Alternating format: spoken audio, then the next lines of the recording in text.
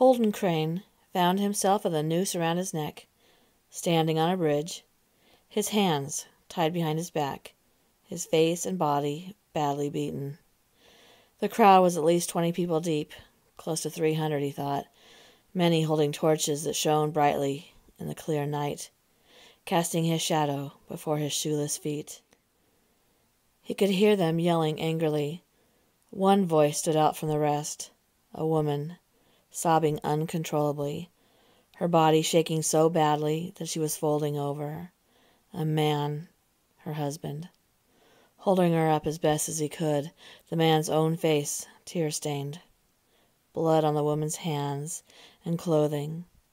Her child, 5-year-old Colby, laying lifeless at her feet, his injuries too severe to survive his violent wounds. The man's shirt also bloody and sticking to his skin. Holden's own hands felt thick and sticky, the warm fluid beginning to coagulate, his clothing muddied with the fluid and dirt. Suddenly, Holden was picked up by 3 of the town's largest men and tossed over the edge of the bridge. He could feel his body falling towards the rushing river, the sound nearly blocking out the sound of the villagers, now clapping, except the woman. Her wails could still be heard and felt reverberating through his bones, sending a sharp, painful chill into his soul, like 1,000 pieces of glass shredding his insides, churning inside of him. The rope tightens before he feels himself hit the water with a loud splash, sinking nearly to the bottom, his body instantly feeling as though it is freezing, his head pounding, the water turning him back and forth as he struggles to get his hands untied. He feels himself beginning to panic as he wriggles his arms, tugging and pulling.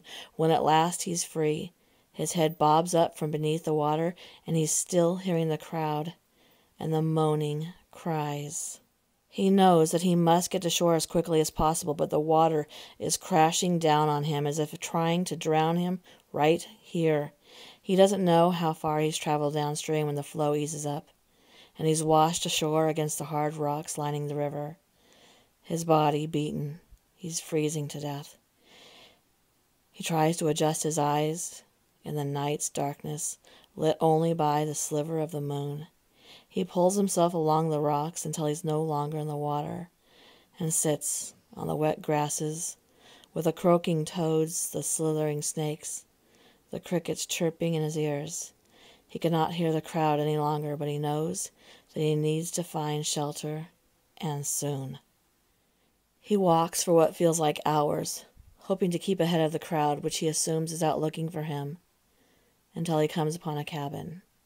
There's a fire in the fireplace and 2 oil lamps in the windows. He begins to walk up to the cabin and then stops to look down at his clothing, squinting to see if the blood from the child was washed away by the water in the river, and he can't tell. He stands still, not knowing what he should do. Should he risk coming into contact with a person if he's still stained with blood? Then he realizes that he has no choice. If he doesn't at least try, he will surely die out here, and if it goes badly, well, he'll just take care of that when it happens. He slowly walks up the stairs. The wood creaks under his bare feet. He looks into a window, but he doesn't see anyone. As he raises his hand to knock on the door, he hears a man's voice call out, "Come in," he says. Holden imagines that the man has heard his footsteps as he places his hand on the doorknob, but he doesn't turn it. He's unsure if this could be a trap. But how could it be, he asks himself, trying to work it out in his head. Surely the river pushed him much farther than the crowd could travel, even on horseback. "I said, come in," the man calls out again, and Holden turns the knob and slowly opens the door. Inside is a man of about 30 years old. His skin is not wrinkled from the sun like the men he knows. Holden assumes that the man must have some money, so he isn't forced to work in the blistering heat of the summer. This begins to plant ideas into Holden's head. He's always looked out for himself. He's always relied on only his own wits to see him through. His mother died in childbirth. His father left him with an aunt who blamed him for her sister's death. He'd become angry with an unjust world, and he made sure to take his revenge whenever he saw an opening to do so. He relished in taking the beloved first child from their family, or the only son, or the beloved daughter. The more pain he inflicted on others, the less he felt of his own deep pain. He would rob a good man of his earnings and kill a bad man for not being bad enough. The man didn't even seem to be afraid or even curious of Holden. "Go stand by the fire, son," he said, waving his hands toward the fireplace. "And close that damn door, you're letting all the cold air in," he snapped. Holden felt compelled to go stand by the fire and to ignore that the man had snapped at him like a child. Under normal circumstances, that alone would be enough for Holden to pull a knife out and press it into the skin of the man's neck. Holden didn't even have shoes right now, let alone a knife, and he didn't like the feeling of being powerless. The man left the room and came back with a bottle of whiskey. He took a long pull on the bottle, his throat moving as he swallowed, and then he handed it to Holden. "Here, warm up that blood." Holden took it gladly and threw his head back, and he let the liquid flow down his throat and into his stomach, warming him all the way down. Holden expected the man to ask what had happened, but he didn't. He stood there, watching Holden. He was dressed all in black with a ruby stone at his neck, a black hat, the rim perfect, no sweat stains. His boots shined, snakeskin. He put one hand into his pocket, and he sat on the bar stool near the fire, one leg resting on the bottom of the stool peg, the other outstretched, his toe resting on the floorboard. His eyes were bright blue, his hair, long and wavy, pulled into a loose ponytail, his lips bright red. His stare was making Holden feel uncomfortable, and Holden couldn't remember the last time that had happened. "What's your story, son?" finally came from the man, and it made Holden jump. "No story," replied Holden.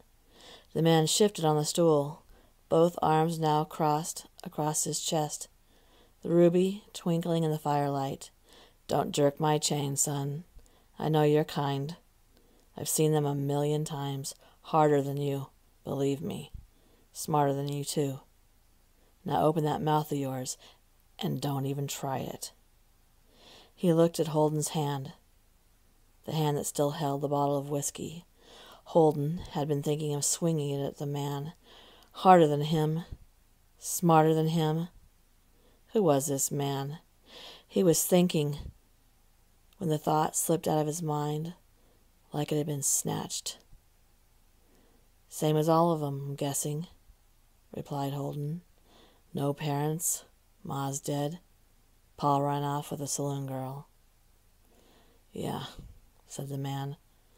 "Same story, different face attached. I've heard it. Was hoping you'd be more original, I guess."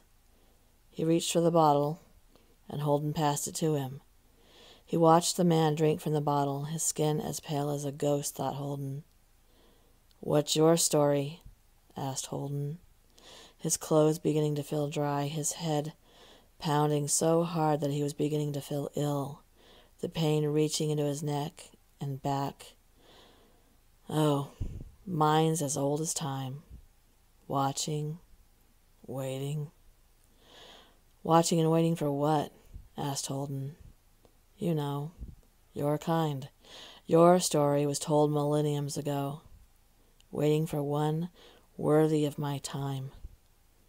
You're not him." Holden was feeling sick to his stomach, the pain from his head rushing through his body. He began to feel himself falling, and then a quick jerk as the noose tightened around his neck, and he dangled from the bridge, swinging in the night air, his body convulsing for approximately 30 seconds before he finally swung limp.